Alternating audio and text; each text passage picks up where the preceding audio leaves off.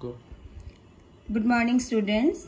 Today I am going to teach you the poem A Deadly Pest. What is happening all around? Why is there so much noise and sound?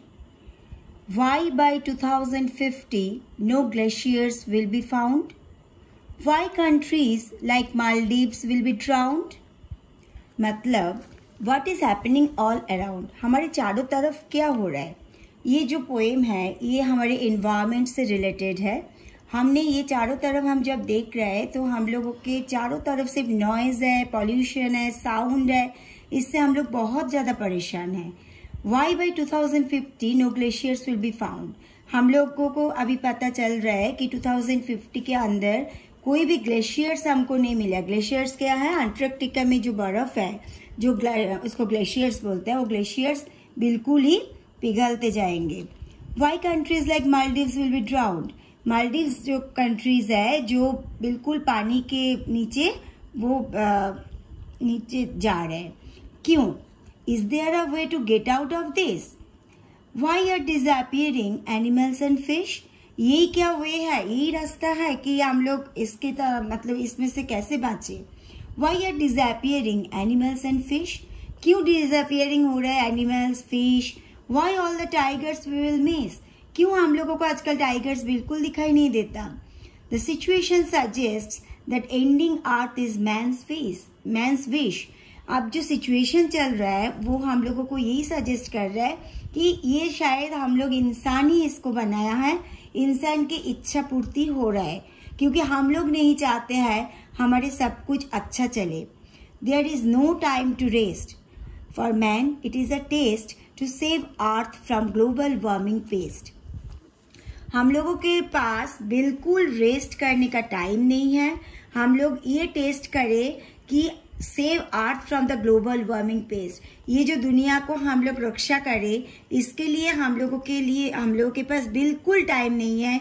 दुनिया को हम लोग कैसे रक्षा करें इसके लिए सोच भी नहीं सकते। Using renewable resources is the best, let's find a way, may be there will be a रे, let us join hands and से foundation for a better earth we will lay. Using renewable resources is the best. Renewable resources जो प्राकृतिक उपादान है जिसको हम लोग बार बार use करते हैं, सोलर एनर्जी है, विंड एनर्जी है, जिनको हम इसी तरह हम रेगुलर यूज करें। लेट्स फाइंड अ वे, हम लोगों को रास्ता ढूंढना है, हो सकता है कोई रोशनी मिल जाए। Let us join hands and से, हम लोग हाथ को जोड़ के प्रार्थना करें, हम ये बोले कि हो सकता है कि बेटर फ्यूचर के लिए हम लोग को एक अच्छा सा मजबूत पिलर फाउंडेशन करना है। तो ये जो पोएम है ये चंदनदीप सिंह का लिखा हुआ है। पोएट्स नेम इज चंदनदीप सिंह, और उनका जो बुक्स है द ट्रिब्यून, इसमें इन्होंने ये पोएम लिखा है। इस पोएम से रिलेटेड हम लोगों को बहुत कुछ सीखने को मिलेगा कि हम लोग हमारे दुनिया को कैसे रक्षा कर सकते हैं। How to prevent our earth, how to prevent our environment. जो हम लोग आजकल जो सिचुएशन से हम लोग गुजर रहे हैं वो बहुत ही ज़्यादा दर्दनाक है। बहुत ज़्यादा हम लोग इसके पीछे भाग रहे हैं कि हम लोग हमारे मर्जी के मालिक के हिसाब से काम कर रहे हैं। हम किसी के बारे में नहीं सोचते हैं, ना हम एनर्जी को प्रिवेंट करते हैं, ना हम लोग इसके बारे में सोचते हैं। तो बच्चे ये जो पोएम है इसके थ्रू हम लोगों को जो मिला है, हमने आज पहले तो मैंने हार्ड वर्ड्स को अंडरलाइन कर रही हूँ। पहले तुम लोग हार्ड वर्ड्स अंडरलाइन करो, उसके बाद मैं वर्ड मीनिंग्स को बताऊंगी। What is happening all around. पहले हैपनिंग, फर्स्ट हार्ड वर्ड्स है हैपनिंग, अराउंड, नेक्स्ट है noise, sound, then glaciers, then countries, Maldives, drowned, disappearing, situation, suggests, wish, global, warming, renewable, then resources, then foundation.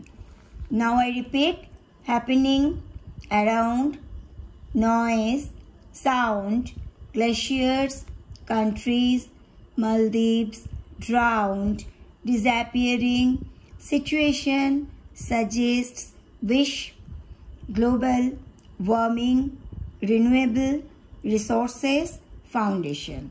Now all the hard words I have done, you just write down in your notebook. And next page, page number 28, find the rhyming words from the poem for the following words. Around. Around का दो rhyming word है sound and found. This इसका rhyming word है fish, wish और miss. Rest, taste and pest. Way, ray and say. These are the rhyming words. You have to complete this in your notebook. Today I just complete the poem, and for the next day I will going to start the coin collector on Ganga's bank. Okay, thank you and have a nice day.